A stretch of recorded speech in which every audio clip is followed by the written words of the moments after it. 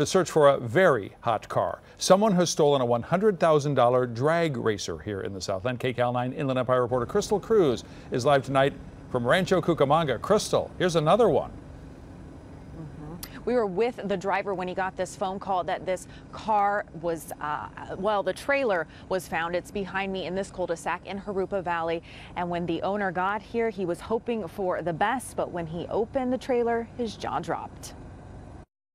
$100 grand worth of racing equipment was inside this trailer, including Bobby Marizio's Super Comp Dragster, but all of it gone, stolen last night in Rancho Cucamonga. My heart sank. It's, everything that I've ever worked for, and I pour my heart and soul into that race team, and besides my wife and my children, that's my whole life right there.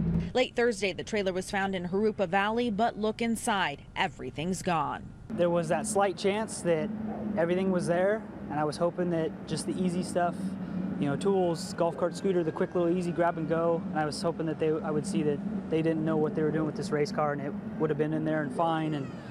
And as soon as I cracked the back door of the trailer, nothing was in there. It's just, all those emotions flooded back again, and it's terrible. Here's surveillance video of the suspect cutting the lock to get into the yard. Sheriff's investigators have the video and also took fingerprints on the trailer.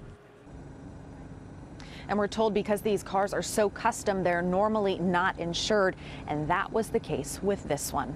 Reporting live in Jurupa Valley, I'm Crystal Cruz, KCAL 9 News.